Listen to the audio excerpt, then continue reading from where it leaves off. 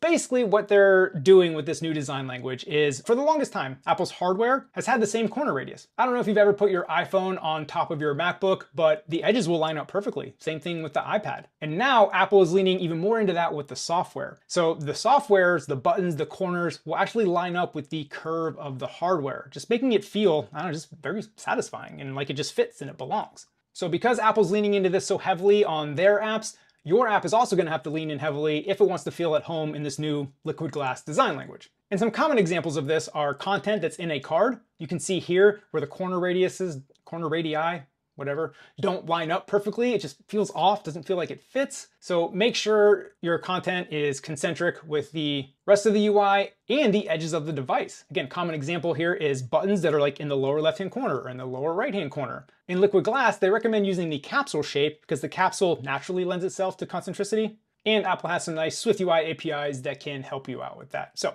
as you're rebuilding your UI with liquid glass, keep that top of mind because that is a very important part of this new design language.